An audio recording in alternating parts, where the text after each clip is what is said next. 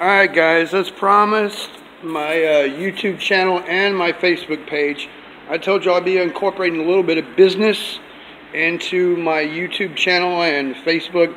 Look, we're in Kingsville, Texas, and we're working in a future. We're doing the floors and what's going to be Bray's Smokehouse and microbrewery here in Kingsville. And this is kind of behind the scenes thing I was telling you about. We've almost finished the kitchen part. We've got one more coat of sealer to put in here. I just wanted to give you a quick rundown of everything, let you see everything. I'm really proud of the work we did here. I got to pull all the tape on the drains and get ready to sand it and do the final coat of sealer today.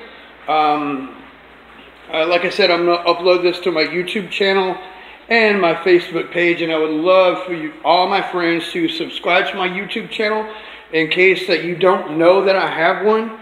I told y'all I was going to incorporate a little bit of business in here, and I've got a lot of friends that follow me on Facebook and a lot of friends. And for all my friends that live in Kingsville, I just wanted y'all to know, get a sneak peek at what's going to be the future of Kingsville, the smokehouse.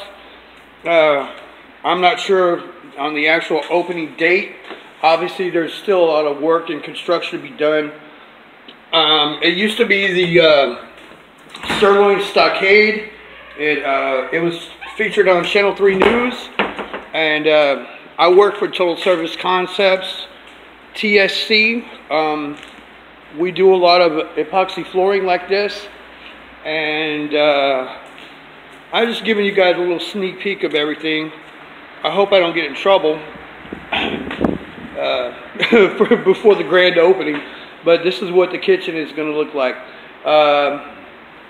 Once again, my Facebook friends, if you would check out my YouTube channel, it's a lot of like personal videos, family, and I even said at the very intro that I was going to try and incorporate a little bit of work, behind the scenes type of stuff. And this is probably one of the first of many to come. I just got to pull all the blue tape and get ready to sand it and reseal it, and this job is over with. And I hope to be one of the many customers that come here. I'm definitely going to try it out. Once again, I got to end the video because I got to get to work. But I just wanted to touch base with all my friends and say, hey, look, check it out. You know, at first I think a lot of people thought this was going to be Bill Miller. But it's not. It's Bray's Smokehouse. Justin Bray is a really good person. He's really into barbecue and smokehouse. So I think this is going to be a really good thing for Kingsville to have. So anybody within the vicinity of Kingsville, come enjoy. And I got to get to work, guys. All right. Thanks for watching. Bye.